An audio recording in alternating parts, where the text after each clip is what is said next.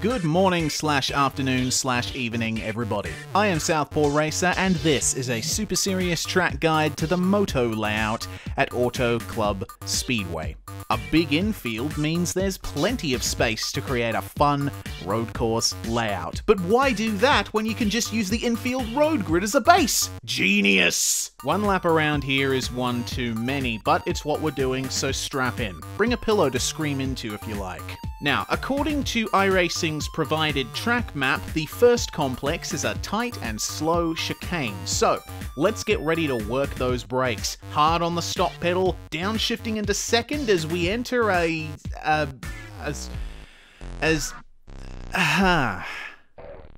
Alright then, the lap begins with a lane change. Make sure to use your indicator. Down onto the apron of the oval we go, following a preferred line that gets you dangerously close to the banking.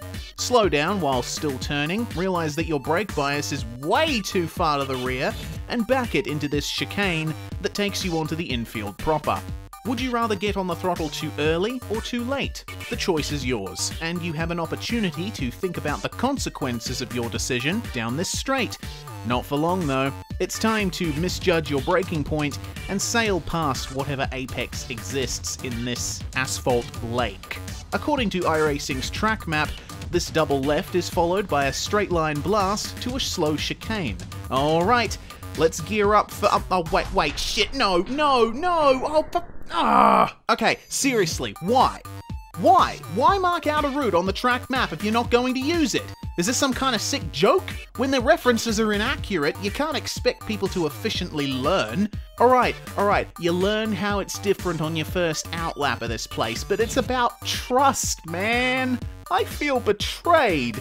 Not least because the following hairpin is so difficult to sight anyway. After guiding your car to the apex with all the finesse of a Swedish army massage, it's flat out once again through a right-left flick that is completely inconsequential. Why is it even here? If you took it out, the line would barely change. It's pointless. I mean, maybe it did mean something when the infield route was built, but with flat curbs, tarmac shoulders, and relaxed track limits, it has shrunken into insignificance. Vestigial, like the hind limbs of a whale. An infield straight follows. According to iRacing's track map, you... Oh, you can't fool me this time. I'm on to you. We go hard into this one. A flat-out sweep.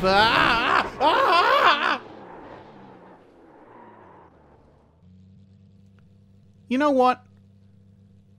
I think I'm finished. I'm done here. They say you cut the course. You'll have to slow down and give up the time gained. Oh, really? Really? Listen, you snarky prick. Yeah, what? You think I don't know? Fuck you. Fuck you. How about I come in there, into the pit box, and rearrange your fucking jaw? They say you need to go to the hospital. You'll have to get into the bed and get yourself stitched up. Alright. Let's rewind. Pick a breaking point. Any breaking point. The universe is large and uncaring, and we are all destined for oblivion. Do what you want.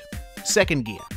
Bounce off these curbs and scrub your front tyres down to the canvas, trying to run these kinks in a straight line. Overshoot this left-hander and eat some cones. Your car is a growing boy.